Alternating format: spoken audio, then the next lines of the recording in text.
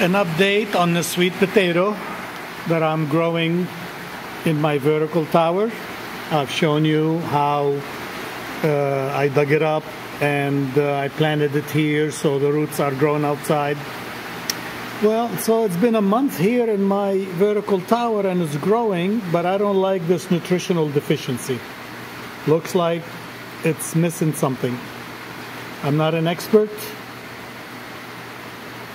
I'll send some pictures and we'll send you an update. But what I think is more important to do is take it out of its misery from there so it doesn't struggle too much, and put it here in one of my aquaponic, decoupled aquaponic system. Look how beautiful the strawberry is doing. Look at the bok choys, look at the lettuce. I mean, they're all doing well. And each bed has a different type of Asian vegetable. Okay, like this is white stem bok choy. This is black summer.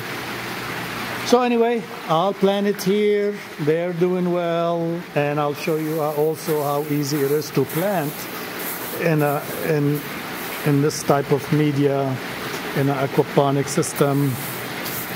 Easy to dig, easy to salvage and replant and put it here, and voila. I'm sure these, maybe this is too close.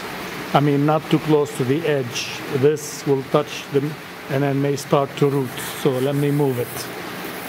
Okay, let me move it to the edge here, so that the tubers are not touching the soil. Okay, like that. Okay, let's see you in a month and give you another update, if not earlier. Enjoy.